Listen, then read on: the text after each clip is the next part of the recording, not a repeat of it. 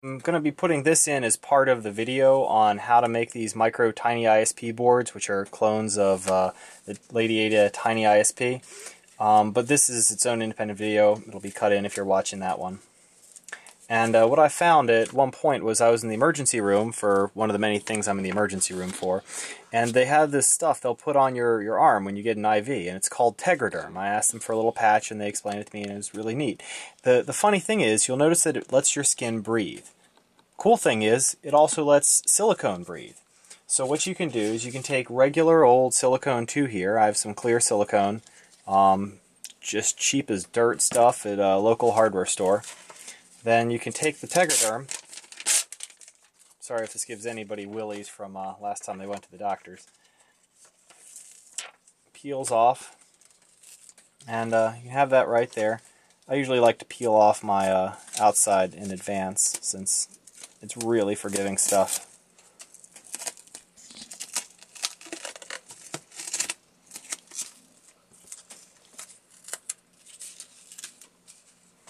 Okay.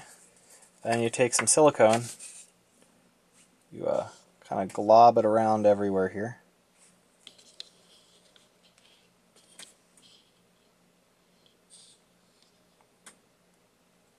You try to get it through underneath the parts.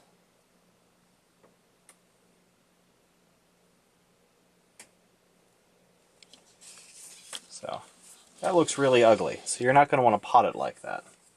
What you can do, though, is now you can take the Tegaderm, lay it over top, punch a hole where any of the connectors are, since it is strong and as great as it is for resisting puncture. Wow, this really sticks to paper. It will puncture if you use sharp objects. You can stretch that around any kind of connectors you need to stretch it around.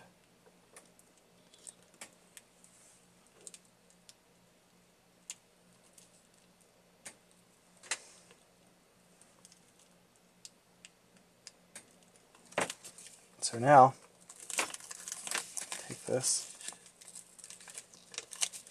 and stretch it over our part.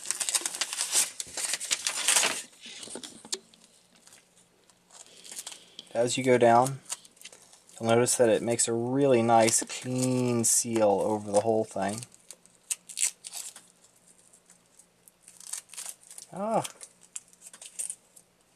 And you can wrap it around the back to keep it all nice and self-contained. Kind of massage it around until it's to your liking. And so this is a really nice, good feel to it. And I'm going to just let it sit here and cure. But what I do have is I have another one that's already done that. This here is what the final product looks like. It just bounces, it's pretty resistant, because everything on here has some basic protection on it from ESD. I've actually never had a single one of these break so far. I've been using them for about 2 years. They're just pretty good. This potting method has worked very well for me.